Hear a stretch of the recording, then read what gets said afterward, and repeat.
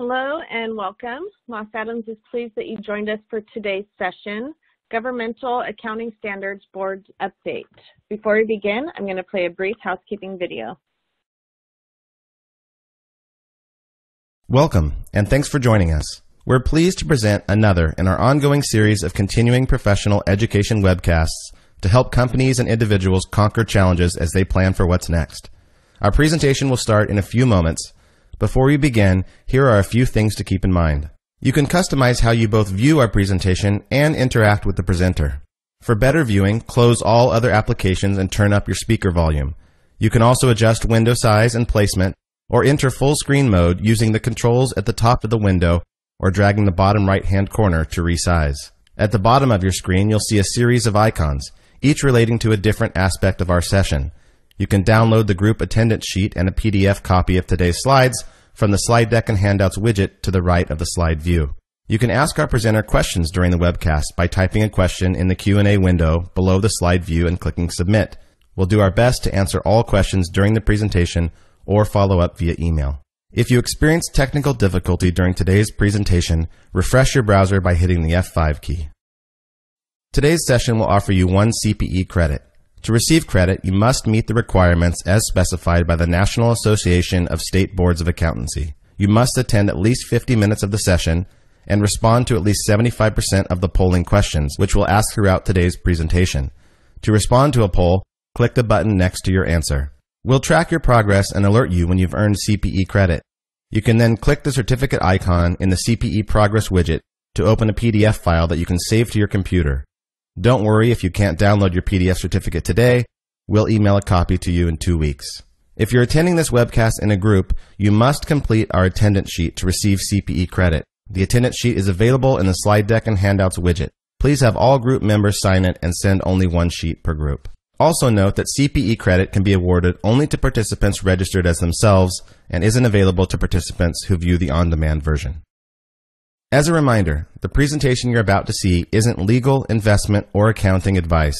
We encourage you to seek the counsel of a professional service provider to apply this content to your specific circumstances.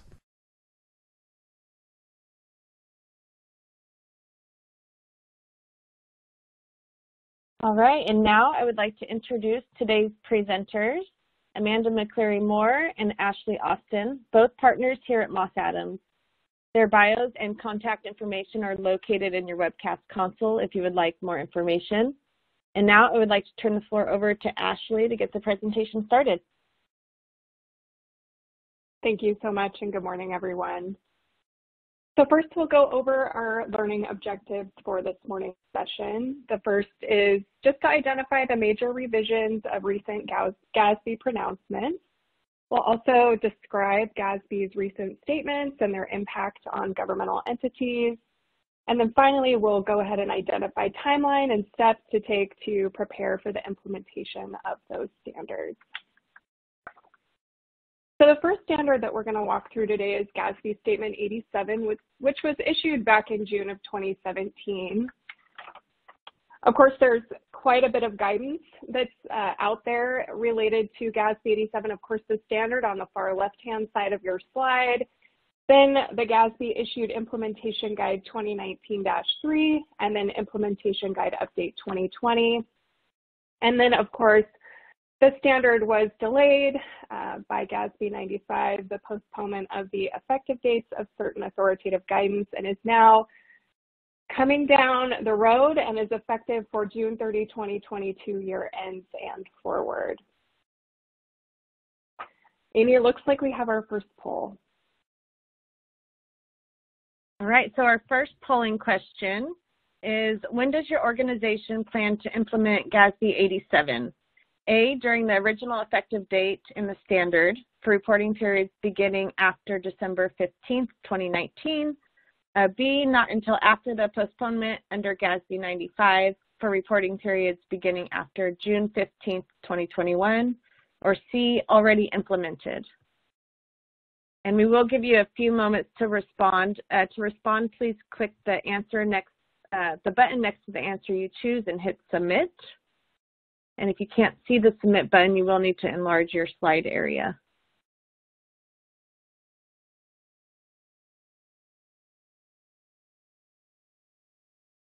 And it looks like most have responded.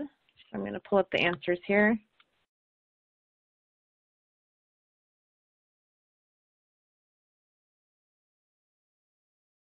Okay, thank you so much, Amy.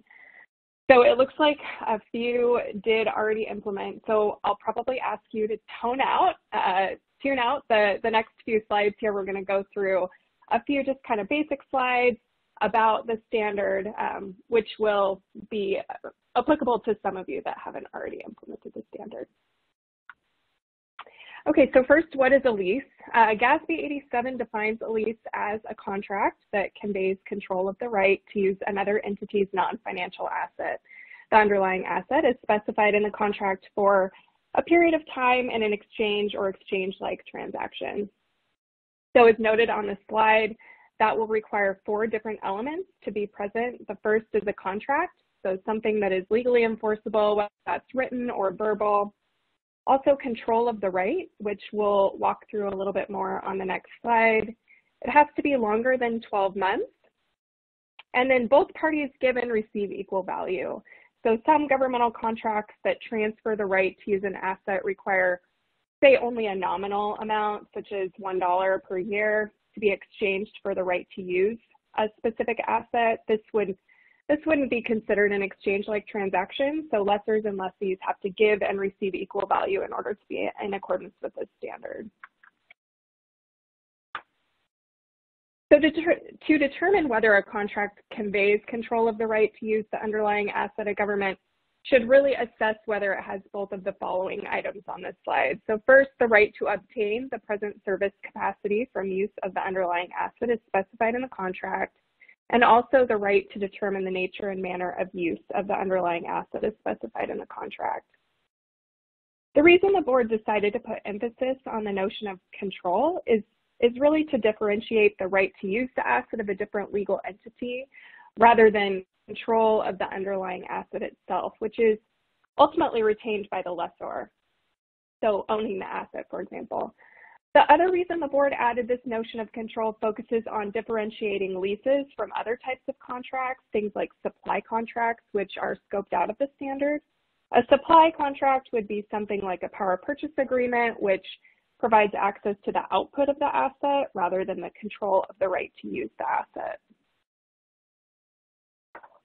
So there are several items that were scoped out of the standard, which are listed on this slide. The standard doesn't apply to leases of intangible assets, things such as rights to explore for or to exploit natural resources like gas, oil, minerals, similar non-regenerative resources.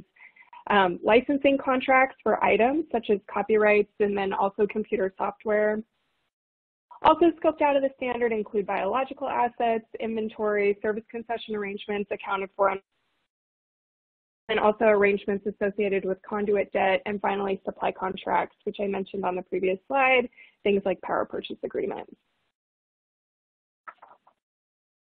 So where do you start looking for leases? Hopefully everyone has at least started this process already, but if you haven't, we've accumulated a few areas where it may be a good place to start looking for those leases.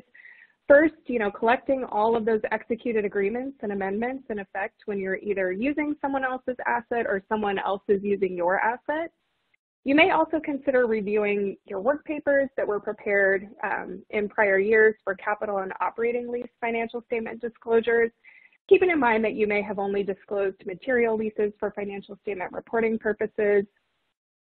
Finally, consider reviewing your accounting ledger to assist in capturing where lease and rental payments are accumulated if you're a lessee, or where lease and rental receipts are accumulated if you're a lessor. As you review those various areas to accumulate that complete population of leases, it's also a good idea to thoroughly document that process that you go through, as your auditors will be very interested in verifying the completeness of the population, in addition to the various tests we will have to perform to analyze the leases that are recorded in accordance with the standard. So once you have a complete population of those leases, this slide helps to walk through how to format the lease data. So best practice would be to save those lease documents as searchable PDF files and then use the bookmark feature that would help you identify and track those key lease provisions, things like lease term, interest rate if it's included, other key items. Another best practice to adopt would be to require that all those lease documents that are accumulated be scanned and indexed in one central repository. For those of you on the call that are part of a larger governmental entity, maybe this may require a new process be put into place to really ensure that all those contracts that are executed in the procurement department make their way to accounting for them to be evaluated to determine if they should be accounted for in accordance with Statement 87 or not. Once there are processes implemented and all those leases are saved in one general location, it's also best practice to ensure there's appropriate user access to any modules that are set up for tracking leases. This may also be a single spreadsheet, but it's important to validate who can access and update it, whether it's a module or a separate spreadsheet. And I would be remiss if I didn't mention that that user access should be reviewed at least annually, just to ensure that access remains appropriate. So once you have a complete population of leases, it's time to really dive in and review and document those key lease provisions, including all of those items that are listed on this slide: lease counterparty, asset under contract, fiscal funding clause, renewal provisions, if there are options to extend and what those options are, commencement and termination dates, and then the stated or implicit rate of interest. All of these items will certainly play into the amounts that are ultimately recorded in accordance with Statement 87. A couple other considerations. So establishing segregation of duties around the preparation and approval of those lease determinations, the calculations, the journal entries, that's just as important as setting up appropriate user access for the various modules that are maybe used to track those entries in your accounting system. There are certain softwares available that can be utilized to automatically generate the amortization schedules and create journal entries. And to the extent that that's available to your organization, those should be considered, as they can potentially simplify the accumulation of information for financial reporting purposes. The final consideration on this slide is really to identify any potential changes in the types of revenue, operating versus non-operating, for example, and how that might impact any financial covenants that the organization must comply with. Now would be a really good time to discuss those impacts with your financial institution if you have the impacts calculated. A couple other best practices here. So I've tried to kind of mention a few of those along the way this morning, but this really summarizes all of them on one slide. Ultimately, completeness is the most difficult assertion that we are going to audit as auditors when it comes to GASB 87.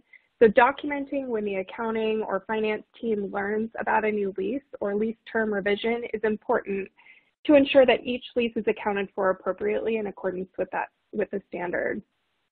It's also important to establish who can negotiate terms on behalf of the entity and how those are ultimately communicated to the accounting department. It may be necessary to establish new policies or amendments to existing policies in relation to the accounting for leases. Of course, segregation of duties will be a key best practice item to consider, and then monitoring who is reviewing those entries to record the asset and the liability or the receivable and the deferred inflow of resources, who's reviewing those amortization schedules as you're preparing your financial statements for financial reporting purposes, and then those IT risks associated with automatic journal entries, those automated controls, who's reviewing those, and is there appropriate segregation of duties there as well. All good things to consider. So at the very end of the standard, and as it turns out, pretty much every standard that the GASB issues, it states that the provisions of this statement need not be applied to immaterial items. So what does that actually mean?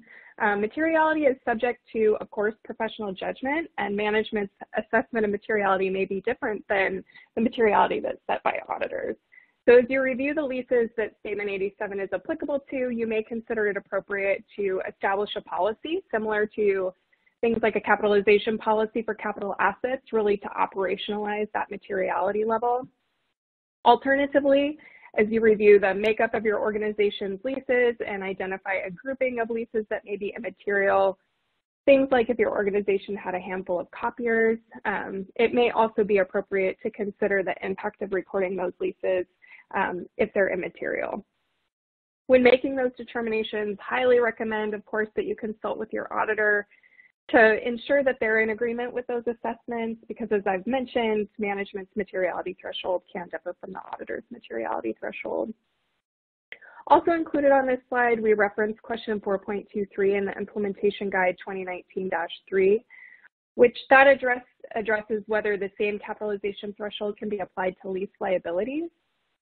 And the GASB indicated that lease liabilities that are significant, either individually or in the aggregate, should be recognized. So when applying a capitalization threshold to leases, lessees should consider the quantitative and qualitative significance of the lease liability in addition to the significance of the lease asset.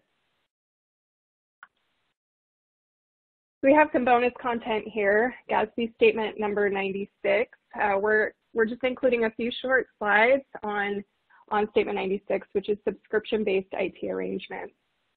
While Statement 96 isn't effective until years ending June 30, 2023, because it aligns so closely with Statement 87, many are recommending that GASB 96 be adopted in concert with 87. So under Statement 96, the government generally should recognize the right to use subscription asset, an intangible asset, and a corresponding subscription liability. And a government should recognize the subscription liability at the beginning of the subscription term, which is when that asset is placed into service. The subscription liability would be initially the present value of subscription payments expected to be made during that period. And measurement of the subscription asset includes certain capitalizable implementation costs based on the stages listed on this slide, which I do plan to go through in a little bit more detail in the next couple of slides. Just a little bit more about how that subscription asset is initially measured. It's initially measured at the sum of the initial subscription liability amount, any payments made to the SPIDA vendor for the beginning of the subscription term, and then 3 capitalizable implementation costs, minus any incentives received from the SPIDA vendor at or before the beginning of that subscription term. A government would then recognize amortization of the subscription asset as an outflow of resources over that term. So now that I've told you how a SPIDA should be recorded, what is it exactly? So a SPIDA is defined as a contract that conveys control of the right to use another party's information technology software alone or in combination with tangible capital assets as specified in the contract for a period of time in exchange or exchange-like transactions. That sounds a lot like a lease definition in accordance with 87. So GASB Statement 96 does exclude contracts that are a combination of IT software and tangible capital assets that meet the definition of 87, but the software component is insignificant when compared to the total cost of the underlying capital asset. The statement also doesn't apply to governments that provide the right to use their IT software and associated tangible capital assets, their entities through SPIDAs, contracts that meet the definition of a public-private or public-public partnership, or licensing arrangements that provide a perpetual license to governments to use a vendor's computer software, which are subject to Statement 51. So activities associated with the SPIDA are grouped into 3 separate stages as listed on this slide. So in the preliminary project stage, that includes the conceptual kind of formulation and evaluation of alternatives, that determination of existence of needed technology, and then the final selection of alternatives for the SPIDA. And then as noted on this slide, outlays during this phase would be expensed as incurred. Activities in the initial implementation stage, those include, ancillary charges related to designing that chosen path, things like configuration, coding, testing, installation associated with the government's access to the underlying IT assets. Other ancillary charges that are required to place the subscription asset into service would also be included in this stage. The initial implementation stage for the SPIDA is completed when that subscription asset is finally placed into service and you're going to start amortizing it. So generally during this stage, outlays are capitalized, but if there's no subscription asset recognized, for example, if the SPIDA is a short term, 12 months, then outlays would be expensed as incurred.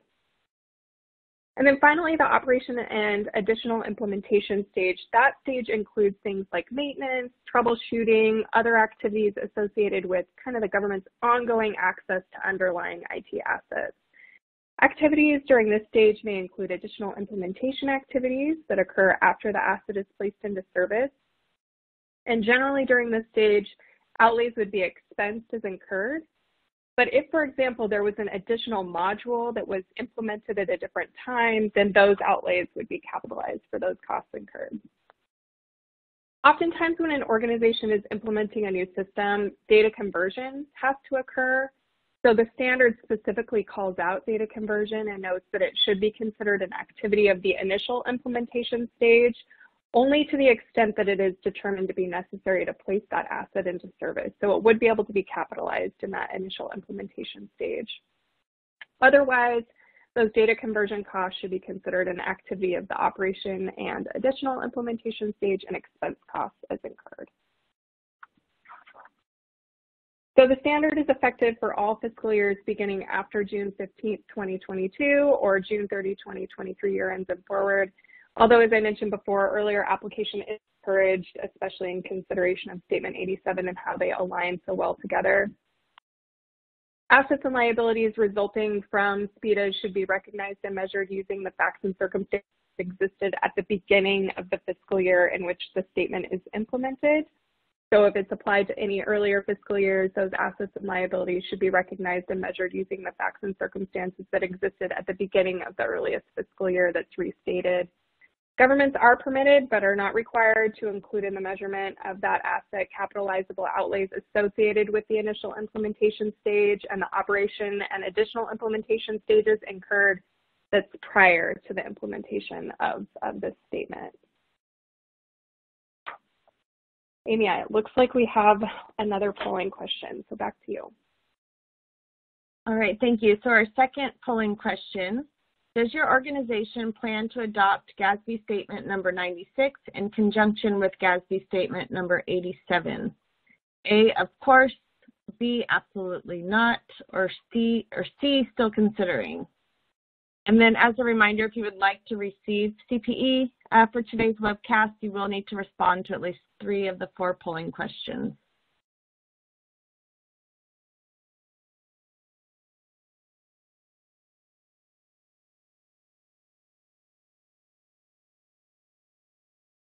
We'll leave this up another 5 seconds.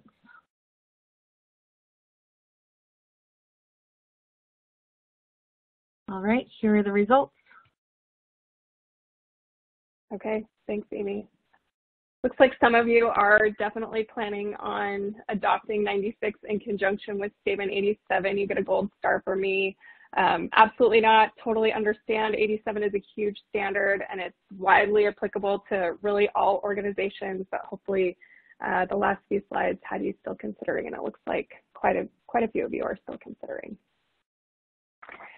So we're just going to mention a little bit about Statement 89. We have one lonely slide on this standard, which may have been early adopted by many of you on this call today, but to the extent it hasn't been adopted by our organization yet, we did want to include some highlights as it's effective for those December 31st, 2021 year ends and forward. The overall objective of the standard was really to enhance that relevance and comparability of information about capital assets and the cost of borrowing for a reporting period, as well as simplify the accounting for interest costs incurred before the end of a construction period. And I really do think that the GASB achieved those objectives. It does simplify the accounting. The changes to the actual accounting are listed on this slide, but I'll highlight them quickly here. So the statement requires that interest costs incurred before the end of a construction period be recognized as an expense in the period in which the cost is incurred for financial statements that are prepared using the economic resources measurement focus. As a result, that interest cost incurred before the end of a construction period would not be included in the historical cost of that capital asset that's reported in a business type activity or an enterprise fund. For financial statements that are prepared using the current financial resources measurement focus, interest cost is incurred before the end of that construction period would then be recognized as an expenditure on a basis consistent with governmental fund accounting principles. I'm going to hand it over to Amanda to go through Statement 92. Thank you, Ashley. So we will go through Statement 92 next. This is a very small statement, Omnibus 2020. It came out in January 2020. Very short standard. I think it's only 5 or 6 pages, so definitely worth reading through. Clarified various issues and a few other standards, so we'll just touch on those. The first is really that it clarified the effective date related to GASB 87 and the implementation guide, which Ashley just took us through. The main issue that was really clarified within the statement related specifically to interim reporting. So if you had interim reporting, the way that it was previously written would have been applicable sooner than the implementation of GASB 87. So that was clarified within the statement. The next item was related to reporting of transfers of assets between an employer or contributing entity and a defined benefit pension plan or OPEB plan within the same reporting entity. So there was definitely some differences in how this was reported for entities, and specifically it clarified that those transfers of assets should be reported as contributions in both the contributing entity and the pension plan. So I have seen within financial statements that I have reviewed and clients that I've worked with where those had previously been reported as transfers. So when you look at your government-wide statements, you might be seeing transfers that do not net to zero because it was relating to a transfer to a pension or OPEB plan that's included within the fiduciary activities of the financial statements. So this really clarified for consistency that should actually be reported as a contribution in both the reporting entity and the plan. The next item that was clarified related to the reporting of assets accumulated for defined benefit OPEB plans not administered through a trust. So GASB Statement 84 requires the reporting of assets that are accumulated for purposes of providing pensions or OPEB through a defined benefit pension plan or defined benefit OPEB plan that are not administered through trusts that meet the criteria related to GASB Statements 73 and 74 required reporting by the government. When GASB 84 came out, it introduced this word of control, which then limited some of the applicability of some of the requirements in those previous standards that it was not meant to do. So it may have scoped some of those plans out of being reported and that it was not meant to do that. So this standard clarified what that actually was intending to do. So the next item was related to the applicability of certain requirements of Statement number 84, fiduciary activities, to post-employment benefit arrangements. There are actually a couple pieces related to this one, so we'll walk through the two pieces that it clarified related to Statement number 84. The first piece clarified that pension and OPEB defined benefit plans should apply Statement 84, paragraph 21 with regards to reporting a liability in the fiduciary fund rather than Statements 73 and 74. The previous guidance in 73 and 74 required that a liability to participating employers be reported for an amount of assets accumulated in excess of liabilities for benefits due to plan members. So essentially what was happening is that you would end up with no ending net position for those. So under GASB 84, it clarified that a liability to beneficiaries of a fiduciary activity is only required when an event has occurred that compels the government to disperse fiduciary resources. Events that would compel a government to disperse fiduciary resources occur when a demand for resources have been made or when no further action, approval, or condition is required to be taken or met by the beneficiary to release the assets.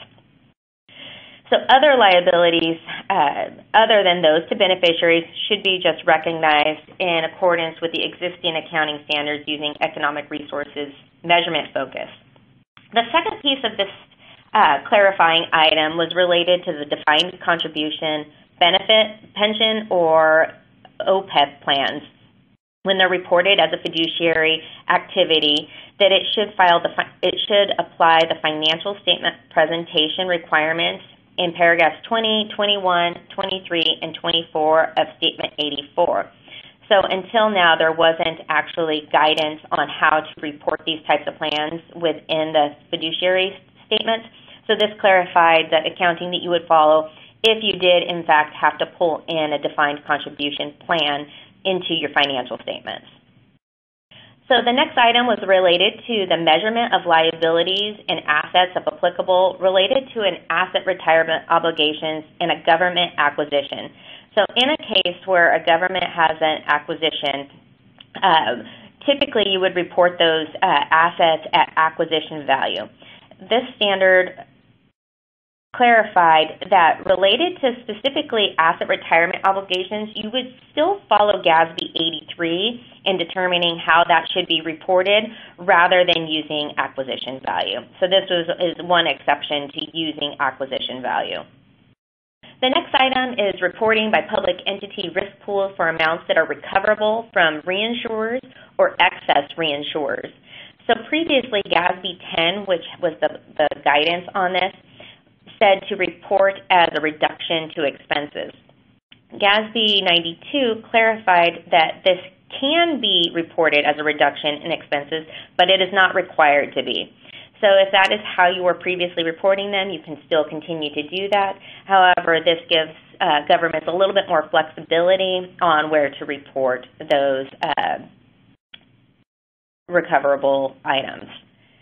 The last two super minor changes. This last one, a reference to non-recurring fair value measurements of assets or liabilities in authoritative literature. It literally just changed the reference paragraph from 453 to 455 related to mortgage loans, so super minor. And this last one is related to terminology referring to derivative instruments. So anywhere where derivatives or a derivative is referenced with any of the guidance has been updated to be called derivative instrument or derivative instruments. So a terminology change there. So worth the read, very short, but definitely has some clarifying items in there that are important to apply this year. And with that, I will turn it back to Ashley. Okay, thanks, Amanda. So I'm going to go through Statement 90, which is the replacement of interbank offered rates. It was issued back in March of 2020. So many governments have entered into agreements, particularly those derivative instruments and lease agreements, where those variable payments made or received depend on an interbank offered rate or an IBOR. Most notably, the London Interbank Offered Rate or LIBOR. So as a result of global reference rate reform, LIBOR was expected to cease to exist in its current form at the end of 2021. Obviously, it's still being published. It's expected to cease publication after June 30, 2023. And all of that is prompting governments to amend or replace those financial instruments for the purpose of replacing LIBOR with other reference rates by either changing the reference rate or adding or changing fallback provisions related to the reference rate. Statement 53 requires a government that renegotiates or amends a critical term of a hedging derivative instrument, things like a reference rate of a hedging derivative instrument's variable payment. They require that you terminate hedge accounting. So Statement 93 provides an exception to that rule, allowing that hedge accounting to continue when an IBOR is replaced as the reference rate of the hedging derivative instrument. There's a lot going on this slide, and I'm not going to cover it all in specific detail because you'll have access to these slides after the presentation today. But Statement 93 does provide that exception to the termination provision to allow hedge accounting to continue when the reference rate of the original hedging derivative instrument's variable payment is an IBOR if all of the criteria that are listed on this slide are met. So like I said, I'm not going to go through each individual item because they're pretty detailed. They get a little techie in their description, but they're listed in paragraph 4 of the standard, and highly recommend that you just reference that if this is something that applies to your entity or your government. It's also important to note that term changes, so any time that you change a term that may be necessary for the replacement of that reference rate, those term changes are limited to either the frequency the rate of the variable payment resets, the dates on which the rate resets, the methodology for resetting the rate, and then the dates which the periodic payments are made. So a government may choose to transition from an IBOR to an interim reference rate before it transitions to a secured overnight financing rate or a SOFR when liquidity in the SOFR market grows.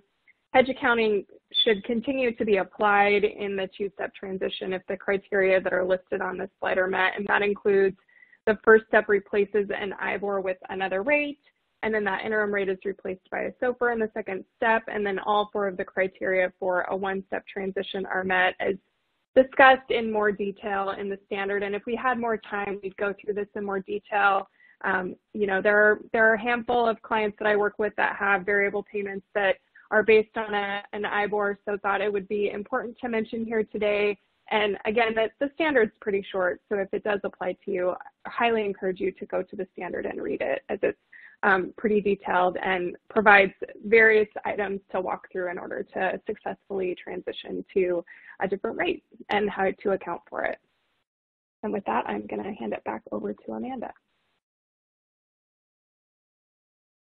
Okay, we're going to next go through GASB Statement Number 97, certain component unit criteria and accounting and financial reporting for IRS Code Section 457 Deferred Compensation Plans.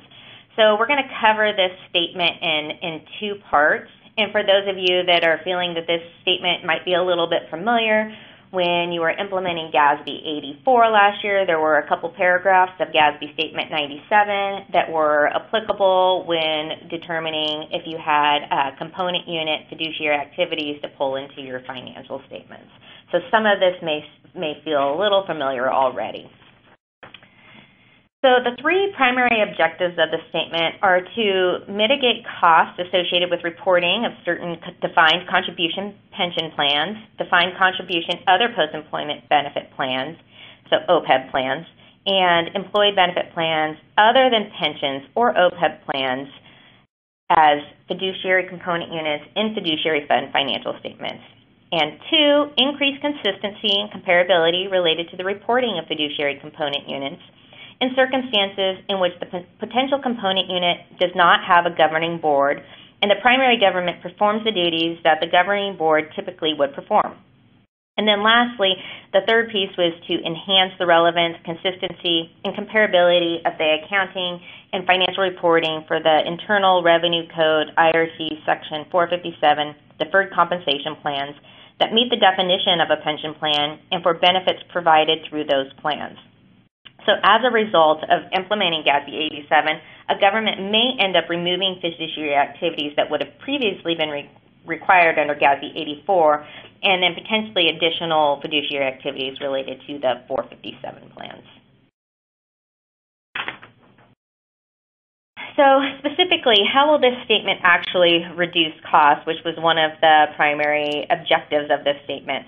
So the new guidance is really meant to have less defined contribution plans meet the criteria to be deemed a fiduciary activity. For instance, I have a few small government clients that have defined contribution plans. They're currently reported as an enterprise fund that would now have to pull in a defined contribution plan as a fiduciary activity. So there's more for the auditor to audit, some more costs associated with that. And if the plan was already actually being audited, there may still be even more to do there when it gets pulled into a government's financial statements, because if it was an ERISA plan, potentially it could have had some limited scope over its investments that may have not been previously audited. So when you pull that in, even if you're already having the audit cost for that plan, you still will have to then potentially audit these investments that wouldn't have been audited otherwise. So definitely some additional cost to an entity that would have to pull in a defined contribution plan into their financial statements. What specifically changed was that if a defined contribution plan does not have a governing board, it is no longer treated as the governing board of the government being appointed as default. So please note, at least with respect to this, this is only applicable to defined contribution plans. This guidance does not apply to defined benefit plans. That guidance should still follow GASB 84. Another criteria noted in GASB 84 that would bring in a defined contribution plan previously as a fiduciary activity if there was a legal obligation to contribute, say through plan document or state and local law or even historical payments to the plan. However, this is also specifically scoped out for defined contribution plans. So there were definitely a couple areas that were removed specifically related to defined contribution plans that would scope them out of being pulled in as a fiduciary activity into a primary government's financial statements. So let's go through an implementation example. So we're looking at a defined contribution plan that currently does not have a governing board. So there's no governing board related to this plan. The sponsoring government has historically made contributions to the plan each year, and the assets that are held for the benefit of the individual employee participants and their beneficiaries. So in this example, do you feel, and we're going to have a polling question, so hopefully you were all awake for that one. So in this facts and circumstances scenario, is the defined contribution plan a fiduciary activity of the sponsoring government? And Amy is going to take us through this polling question. Yes, so is the plan in the previous example a fiduciary activity of the sponsoring government? A, yes, it qualifies as a fiduciary activity of the sponsoring government. B, no, it doesn't qualify. Or C, it depends. It's probably not a fiduciary component unit, but could still be considered a fiduciary activity of the sponsoring government. More information is needed. And while you're answering that, we do see quite a few questions being submitted through the Q&A window.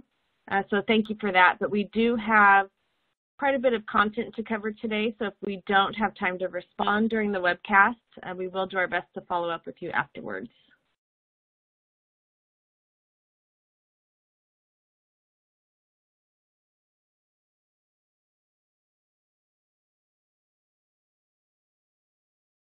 All right, it looks like most have responded. I'm going to pull up the results here.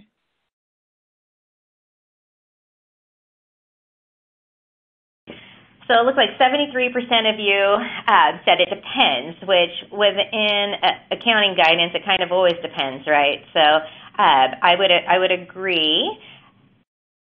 But let's walk through the conclusion for this one. So totally agree, it depends. However, there is some definitive information in there. The first part is that in this scenario, we're not looking at a component unit, and more information is needed really in order to determine if you need to pull it in as a fiduciary activity, but not a component unit. So it's not a component unit because the sponsoring government is not assumed to be financially accountable for the defined contribution plan that lacks a governing board under GASB 97. The second piece is, although the sponsoring government is making contributions, it's not deemed to have a financial burden under the exception provided under GASB 97 for defined contribution plans. The piece where we need more information is really related to the assets. So we need to have more information relating to who has control of the assets, are they own source revenues, and who are the beneficiary of those assets. So a little bit more information before we're going to end up pulling this potential contribution plan into the primary government financial statements. So now we're going to move on to part two. This is if you have a 457 plan, this is the piece that probably is going to be more applicable this year, given that pieces of the first part were already a little bit applicable last year when you were evaluating whether a defined contribution plan met the criteria of being a component unit. So this piece extends the accounting and reporting to those 457 plans that meet the pension plan definitions. So this supersedes GASB Statement Number 32 that was previously the guidance related to these 457 plans. So if a plan does meet the definition of a pension plan under GASB Statement 67 or OPEB 73, they are to be treated as pension plans. And then if that is the case, Statement 84 should be applied to determine whether or not that plan should then be reported as a fiduciary activity. So definition under that GASB 67 and 73 related to whether or not it is a pension plan is these are arrangements which pensions are determined, assets dedicated for pensions are accumulated and managed, and benefits are paid as they come due. So if this 457 meets that definition, the guidance of pension plans will apply to this plan. So if the 457 plan in question does not meet the definition of a pension plan, it is considered to be an other employee benefit plan for reporting purposes. And in that case, you still do need to use GASB Statement Number 84 to determine whether or not that fiduciary reporting is required.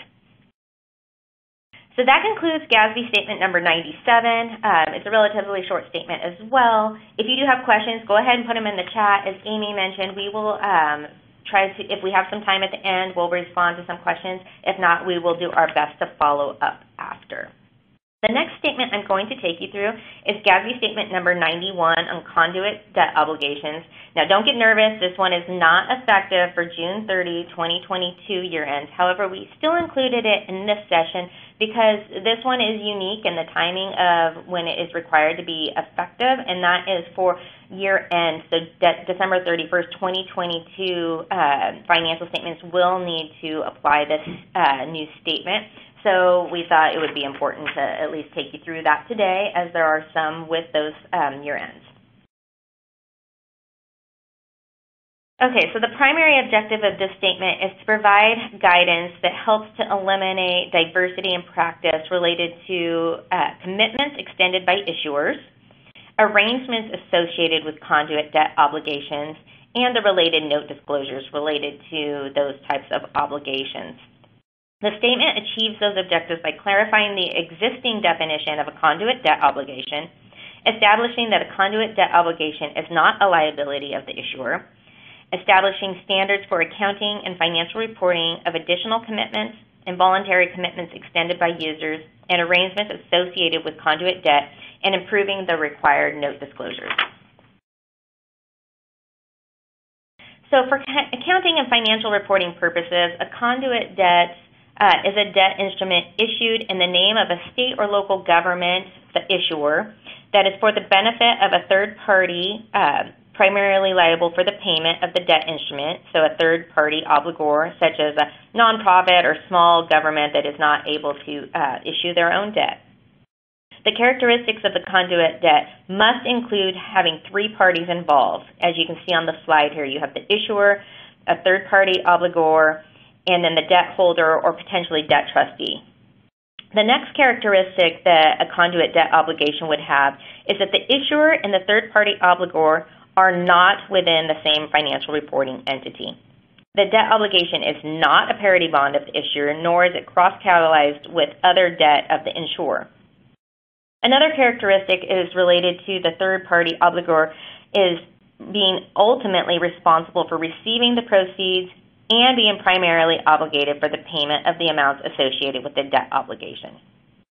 So you can see the illustration on the slide here kind of shows how conduit debt functions. So you have your state or local government is going to issue the debt with a debt holder. However, those proceeds are going to go to the third-party obligor, who is then going to make payments to the debt holder, and the issuer did this on the benefit of the third-party obligor. So kind of a simple illustration of how a conduit debt functions. So within a conduit debt obligation, there are three different types of commitments that an issuer could provide with the obligation.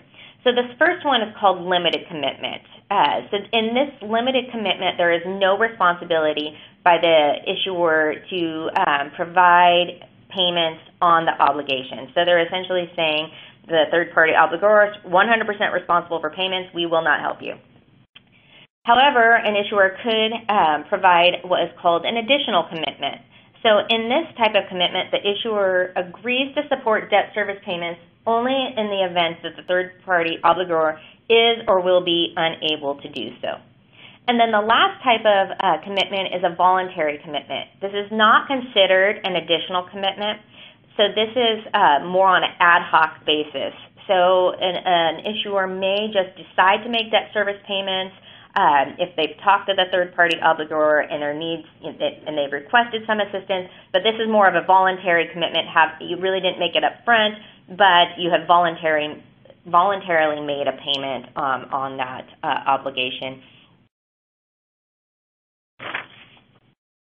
So the first bullet point here is important. So the issuer should not recognize a liability for the conduit debt obligations. That will be reported on the third-party obligor's financial statements. However, there are times when a potential related liability could be reported in the issuer's statements as a result of an additional or voluntary commitment here. So when an additional commitment is made, the issuer agrees to support debt service payments only in the event that the third-party obligor is or will be unable to do so. A liability would only be reported in the issuer's financial statements when qualitative factors indicate it is more likely than not that the issuer will support debt service payments.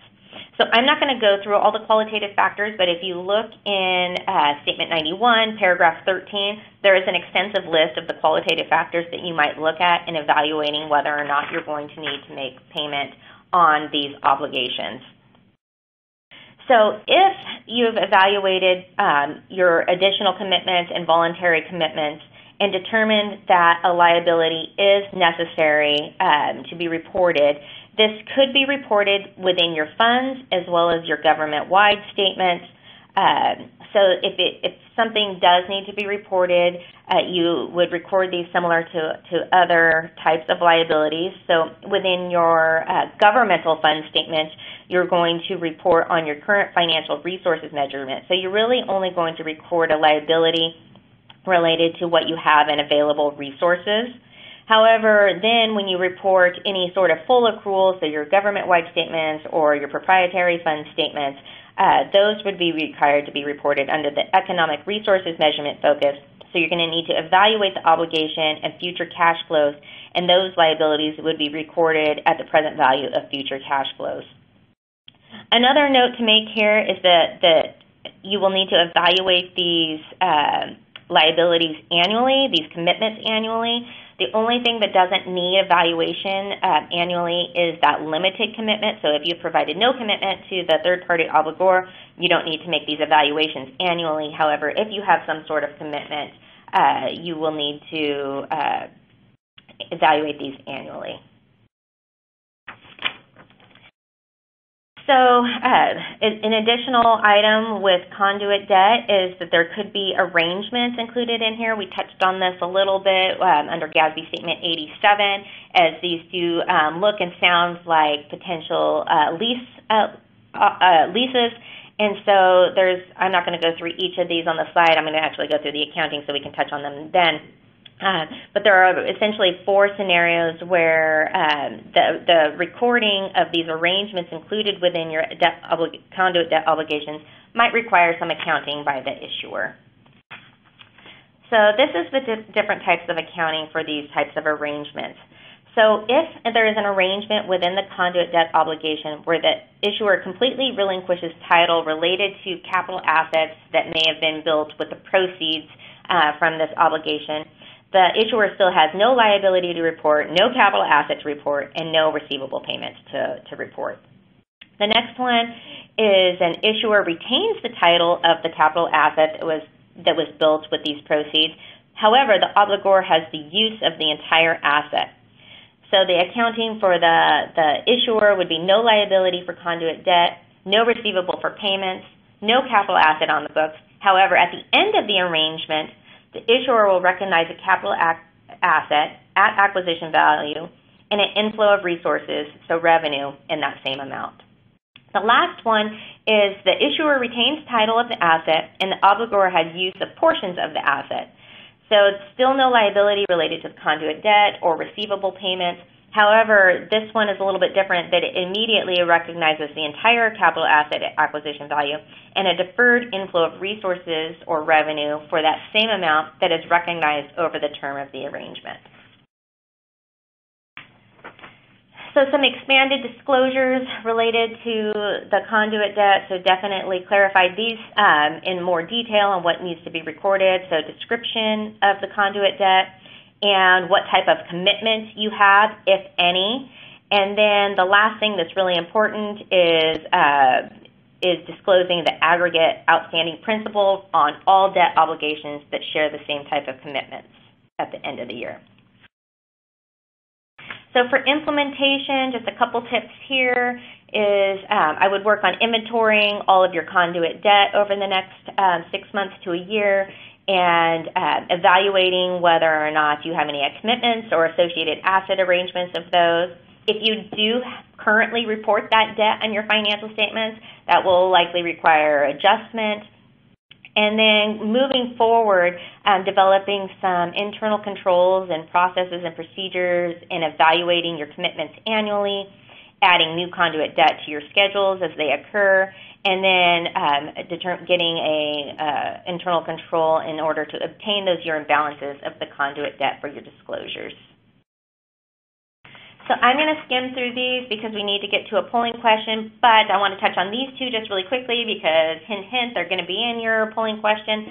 But we have a few standards looking ahead, so more to come on these over the next year or so. Statement number 94 on public-private and public-public partnerships and availability of payment arrangements and how those will be reported in financial statements. And then Ashley walked us a little bit through statement number 96, subscription-based information technology arrangements.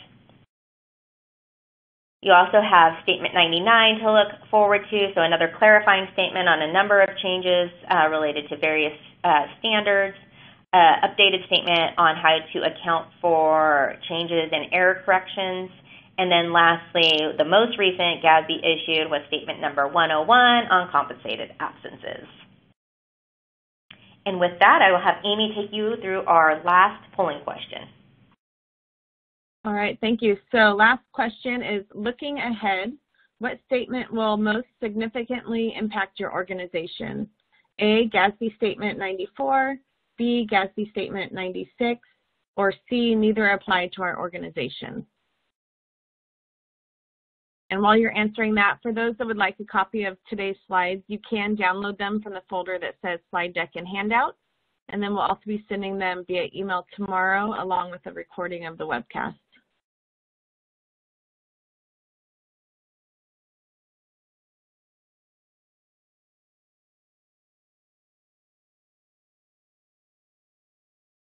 We'll leave this up another few seconds so we can close this one out. We're getting close to the end here. All right, here you go.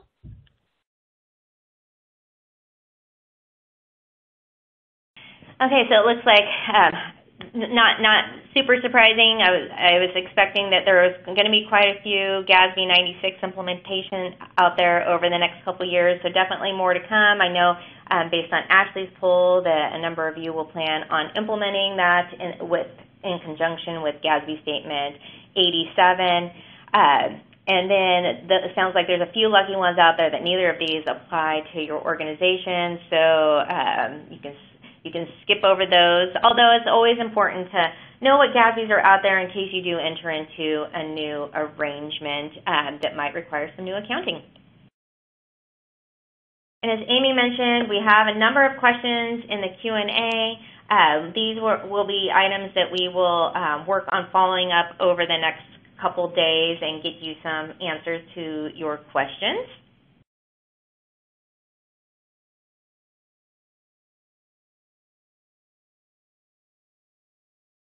And just so you have a little bit more information, if you go to Moss Adams' website, there's some more insights and resources on a number of the standards we actually talked about today, specifically GASB 87, some COVID-19 resources, some other upcoming events related to governments, some more specific content there, and you can always subscribe to getting more Moss Adams content.